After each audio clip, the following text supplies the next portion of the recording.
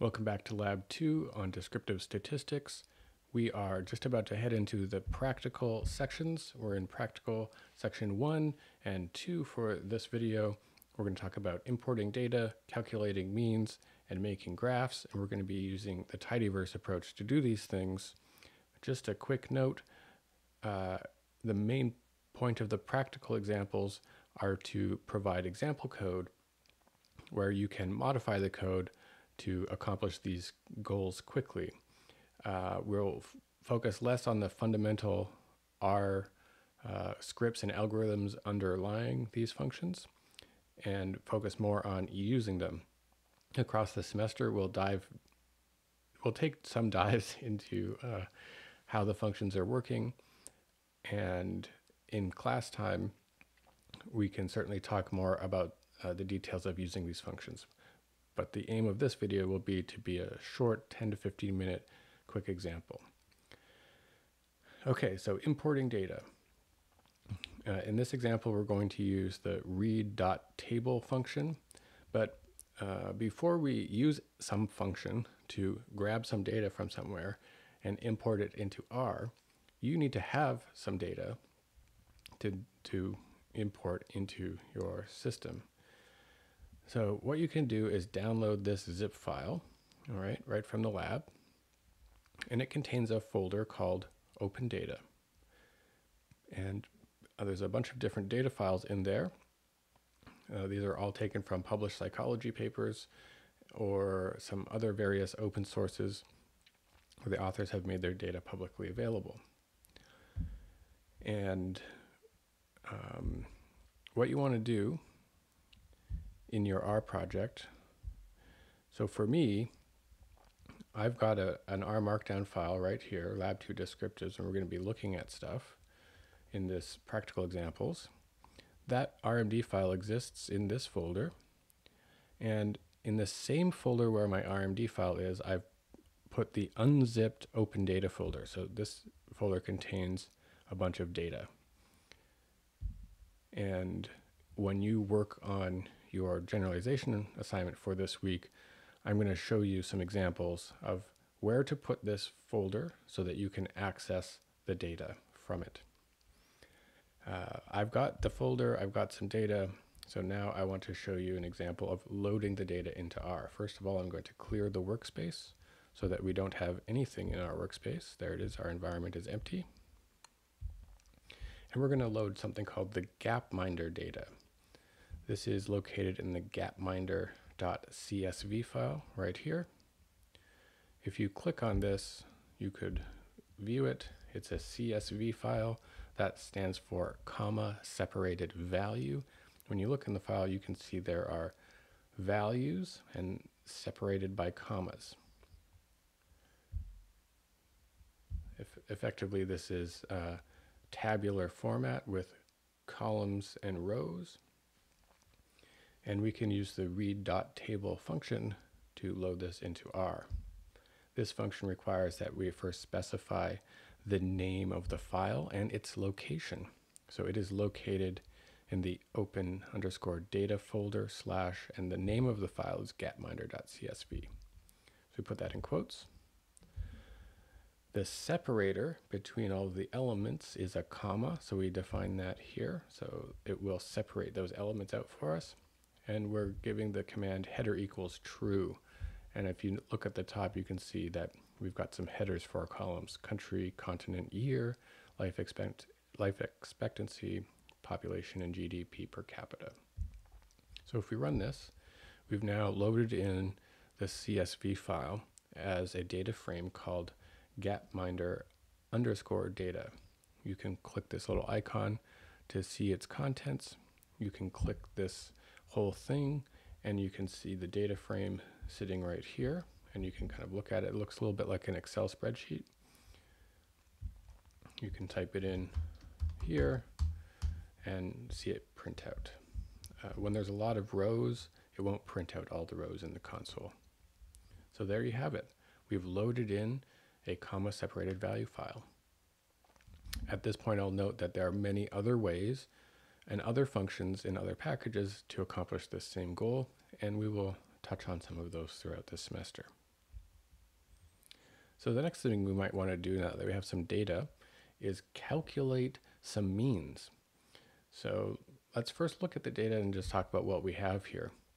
We can sort of make sense of it by seeing that, okay, we've got different countries. We've got countries in different continents. We've got years. And then we've got some measures, 3 different measures. Apparently, we are measuring life expectancy in each country for different years. We also have a population in the country and the GDP per capita in each country for each year. So this is a pretty big data frame with all these values. If we wanted to calculate means of, for example, what is the mean life expectancy across all countries in all years, well, we would want to find inside of this data frame the one column that contains all of the life expectancy values. So we use the $, and then we identify the particular column name we want, and this will have all of those values. We could put that in the mean function and calculate the mean to be 59.47. Similarly, we could calculate the mean of the population for all those countries in years and the mean of the GDP per capita. Now, obviously, there is, for example, for Afghanistan, here our first country, there's lots of life expectancy values across the years, similar for the other measures. And what we might want to do is calculate a mean just for Afghanistan. Or we might say, oh, well, let's calculate the mean life expectancy for all of the different continents collapsing over country. So this is a common thing, calculating means separately as a function of different factors, such as year, country, or continent. We can accomplish this goal using the dplyr library, part of the tidyverse. So if you remember at the very top in our demo, we installed tidyverse. If you've done that correctly, when you go to packages and go down, you should find that dplyr is installed. You will need that for this next section. So we're going to use this package called dplyr, or dplyr as I call it, in order to solve this problem. And it's pretty simple, actually. This package is great because it allows you to group the data by the levels of a factor. For example, all of the individual continents in the continent variable. Then summarize the data using some function like the mean, and then look at the table of results. So this little code chunk here does all of that. First of all, it loads the library, and we need to load the library before we can use the functions. And then what we're going to do is we're going to take the Gapminder data and we're going to do some steps of processing to it using something called the pipe operator, and it looks like this: a percentage sign, right arrow, and another percentage sign. The idea is we're going to take this data and do a step to it. The first step that we're going to do is we're going to group by the continents. And that effectively means we're going to group by the different levels in the continent variable. So we have Asia, Europe, Africa, Americas, Oceania, and so on. For each of the different levels of the continent factor or variable, we are then going to produce a summary. We're going to use the summarize step. And in this step, we're going to calculate the mean.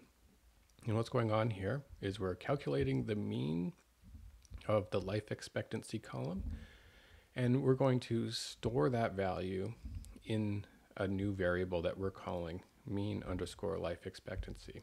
So let's just run this really quick and see what happens. And if we take a look at group underscore means, we can see we've created a new table, and we have each of the different continents here. There's 5 of them in the table, and for each of them we have created a mean, which is the mean life expectancy for each. There's 5 of them there.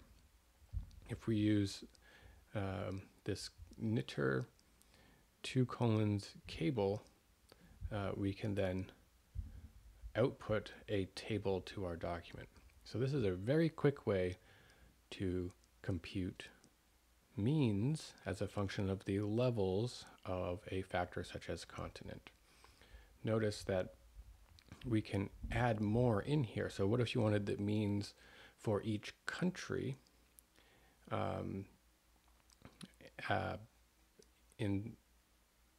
for each country, grouping by country and continent. So we could do that like this, adding in continent and country. So we now we get a table, and this table is clipped. It's only showing the first few rows. That's because our new data frame group means here, if we were to look at it, it has means for every single country.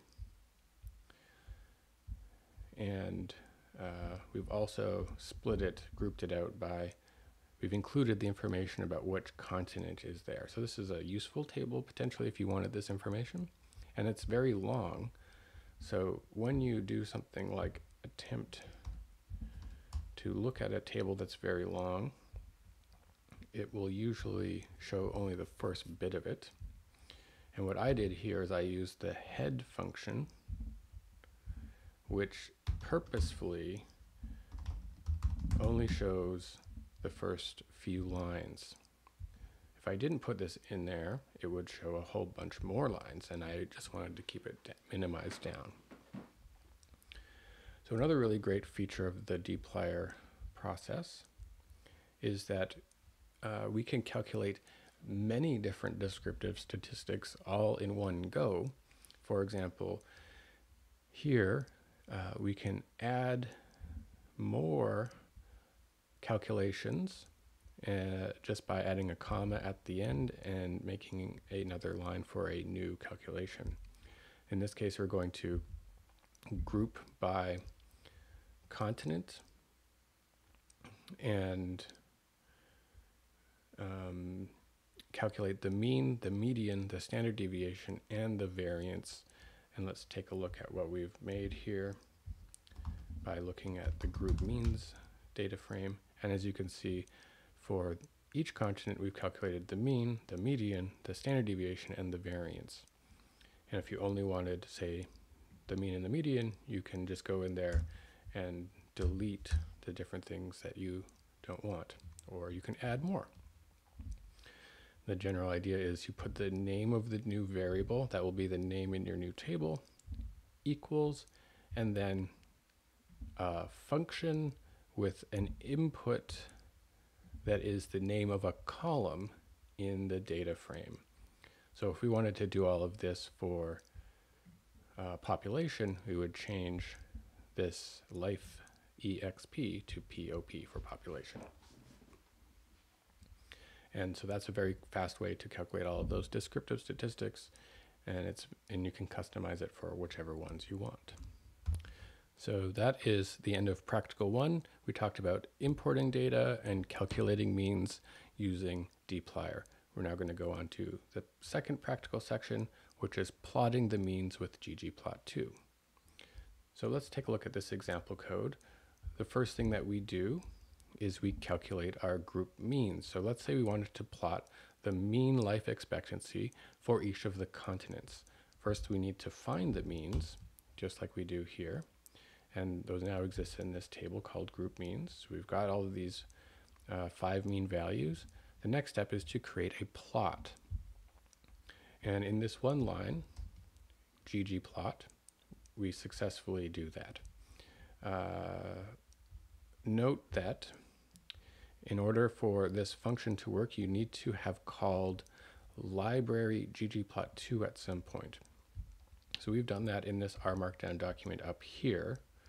And you can always find out if it's loaded in your current R session by scrolling down and seeing if the ggplot2 thing is clicked. But you need to load it at least once at the top of your R Markdown document, otherwise it won't work later on. And that would look something like this if you put library ggplot2 in there before you run the function.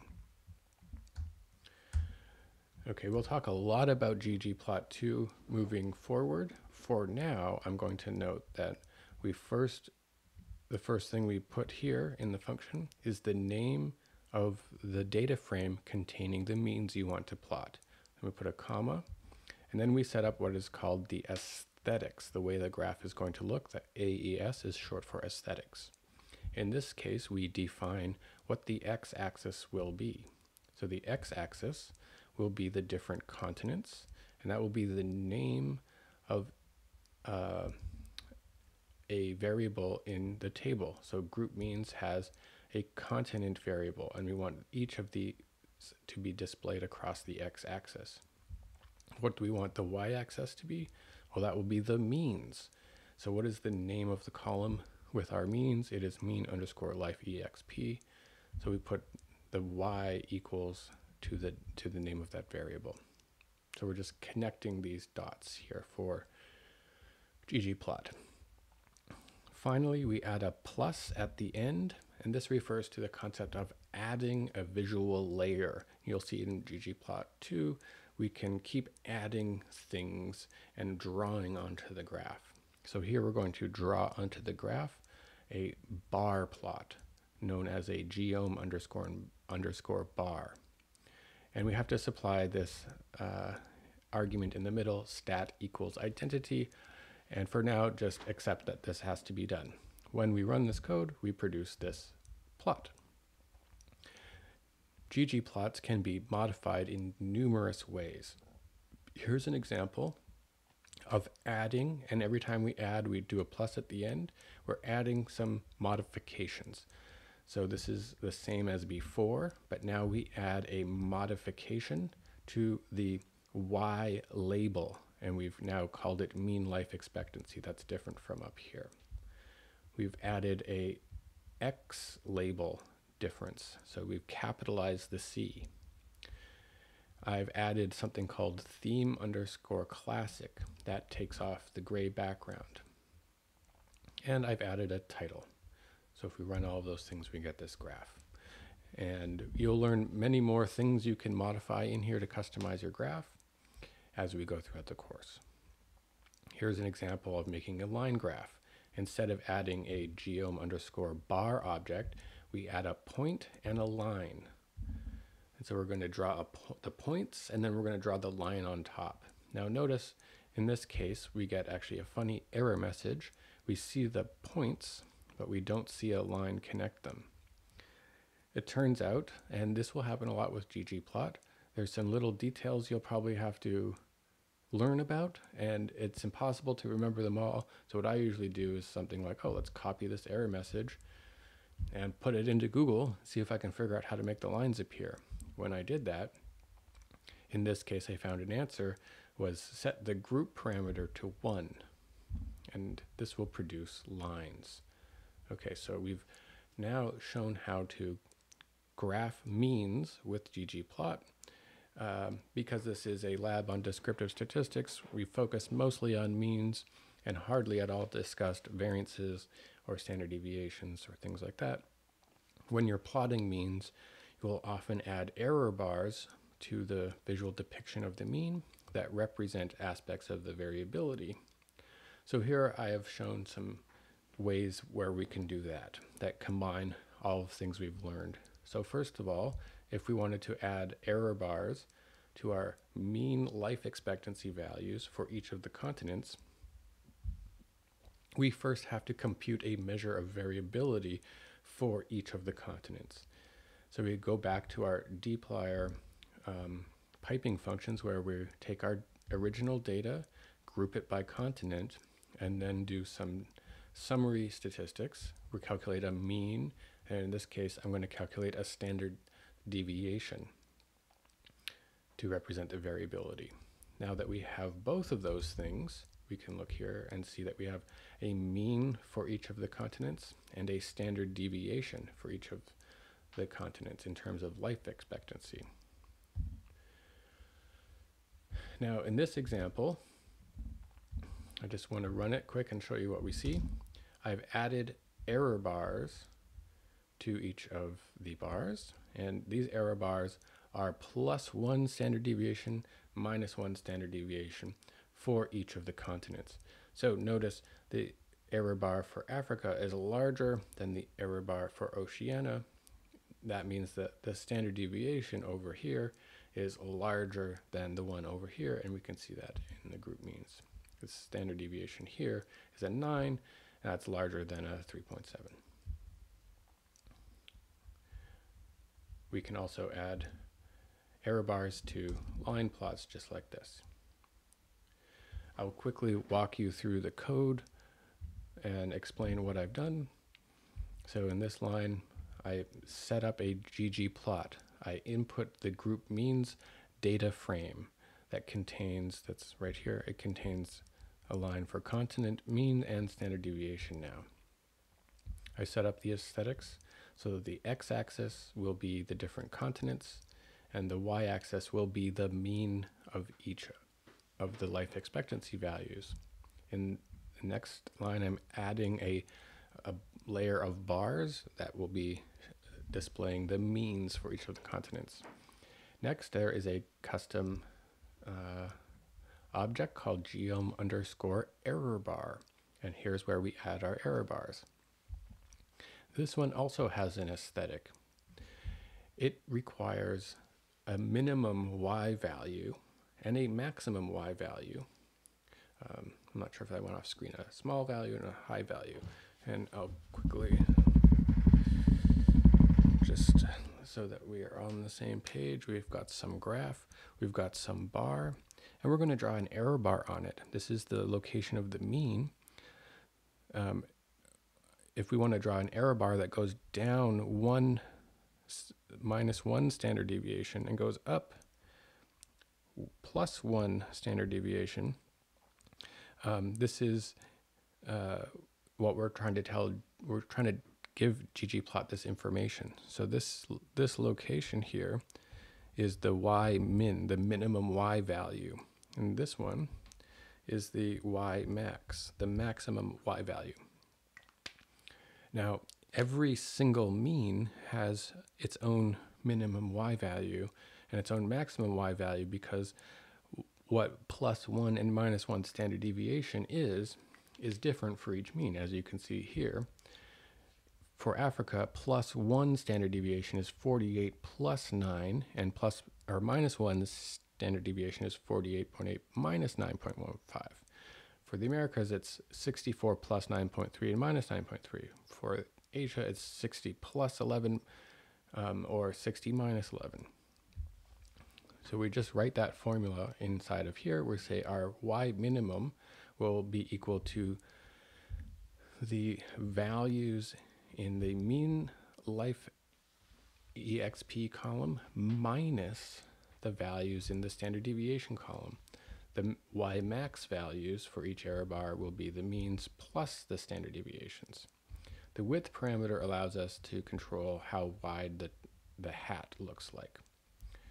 And that is error bars with ggplot2.